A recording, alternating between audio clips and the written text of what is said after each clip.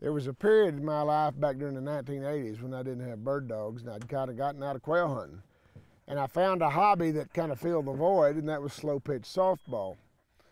Now that I'm back into quail hunting, several years ago, my bird dog Susie and I came up with the idea called a softball habitat evaluation technique, or SHET.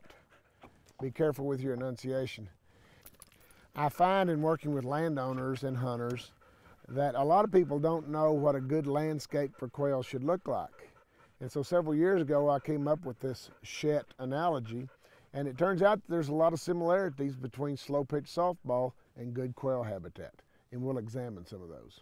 Remember back to when you played slow pitch softball, anytime the softball is exposed, it's up in the air, somebody's trying to catch it or whack it, and a quail has about those same dilemmas.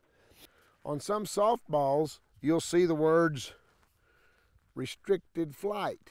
It's by design that you can't hit a softball very far. If you can hit a softball 275 feet, I want you on my team. That's a long ways. And that would be a decent flight for a bobwhite quail. So that's one similarity. Down the right field line, it's about 275 feet. To first base, it's 60 feet. The pitcher's mound is 46 feet. So all those are distances that are going to come into play when we talk about quail. All right, some other dimensions of the softball field. If I ask you to think about the dimensions of home plate, it's about like this. That's about the dimensions of a good nesting clump of grass, what we call a bunch grass, like silver bluestem or little bluestem, ought to be about the size of home plate. The area of two batters boxes together, that's about the size of a good clump of prickly pear for nesting habitat. Think of where the defensive players are on the field. And how many are there? There's 10, not 9, 10 in slow pitch softball. There's an extra outfielder called a rover. And if you visualize in your mind where those defensive players are, ideally you'd have a good quail house at each one of those locations. So that gives you a mental image of what that field should look like.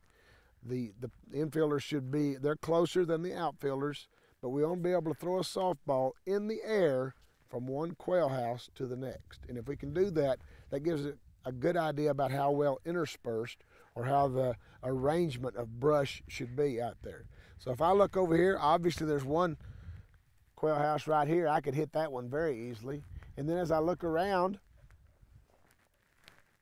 oh, back here behind me, out there where I might have a short fielder at, I could hit that one. If you can throw that softball in the air from one quail house to the next, that basically says a quail is close enough to brush that it can escape when a Cooper's hawk comes into the scene. So that's a good defensive strategy. Have a quail house everywhere you got a defensive player. A lot of people will ask you, can cover get too thick for quail? What's the ideal amount of ground cover for quail? And I answer that with a couple of respects to the softball. Number one, if you pitch that softball pitching distance, now it's 46 feet. If I toss that softball that far and I can still see the softball from where I'm standing, insufficient cover.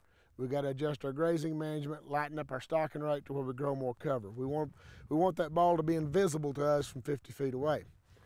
The other thing is, people say, well, can't ground cover get too thick? And I say, it can. Quail do need bare ground, but that's rarely a problem for us here in West Texas, but it can happen.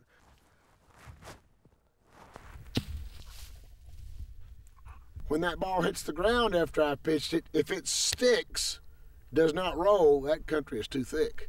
But if it rolls even this far, it's okay for a quail. Of course, a special concern relative to quail are those chicks.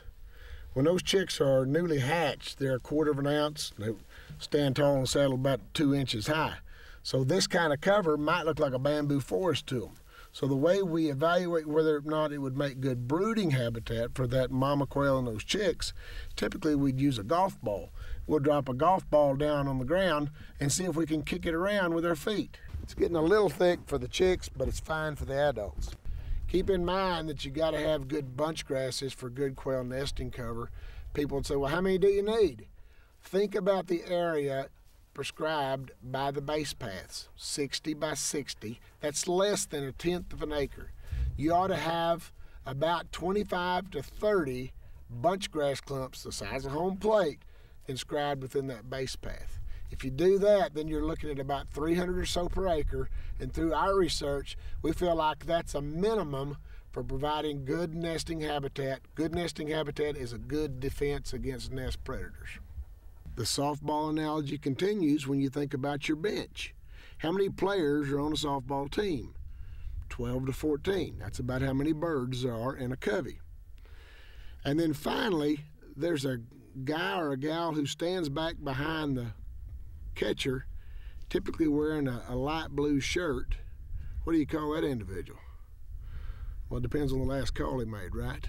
But he's the umpire. He's to interpret the rules of the game. In the softball habitat evaluation technique, I ask you, who's the umpire?